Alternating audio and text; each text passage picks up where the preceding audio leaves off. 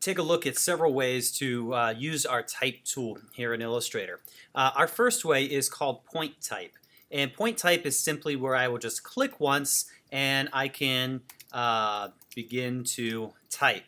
Now what's nice about point type is that I can grab this and manipulate this like an object. So I can take this and rotate it. I can kind of squish it out if I wanted to do something like that. The other way to type that beginners deal with is a text box. And this seems to be what a lot of beginners do when they actually want to use point type.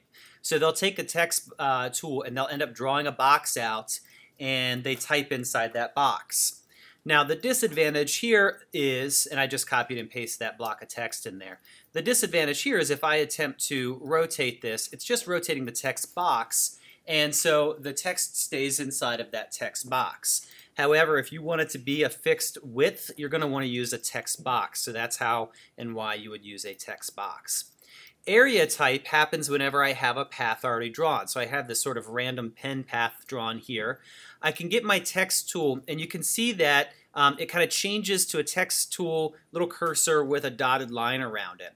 Or if I click and hold on my type tool, I can go to the area type tool and I get the same cursor. Well, I can click in there and may paste in that text again, and you can see that it stops and breaks lines based on the shape of the path that I've drawn. This is handy if you're trying to work on an illustration and you have to create some text that goes around some other type of object.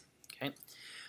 Then finally there is typing on a path, which we do frequently when we're working on our logo projects. So I have this circle here, and I'm going to click on my type tool again, and I'm going to go to type on path tool, and I can type in whatever text I might want, and I can control, the font size and everything just like usual.